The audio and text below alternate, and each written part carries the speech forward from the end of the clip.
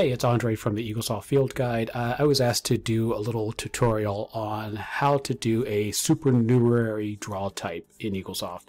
So I figured I'd come to you and do a quick demo on how to do it. Whenever you do a draw type, you need to be in the clinical screen. We're going to go up to List. We're going to go to Draw Types. And we're going to do a new one. All right. I always do my custom draw types with the name in brackets custom. And then custom supernumerary. All right. And that has to be based on a tooth.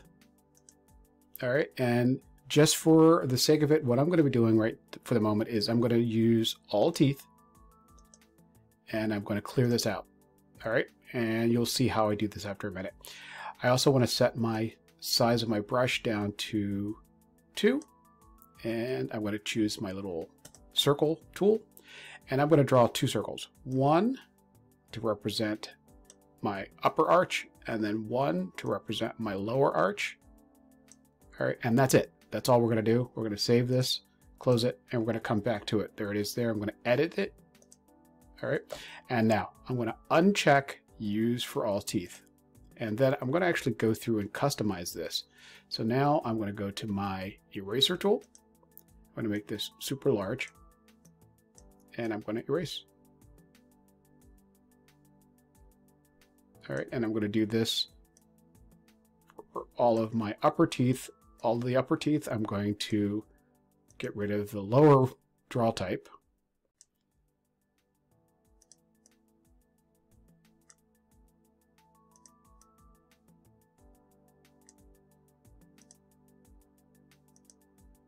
And no, you don't have to do this 32 times, but you have to do it 16 times. Come on. All right, so there's 8. And then you're going to repeat the same thing. Now in the lowers, we're going to get rid of the upper drawing.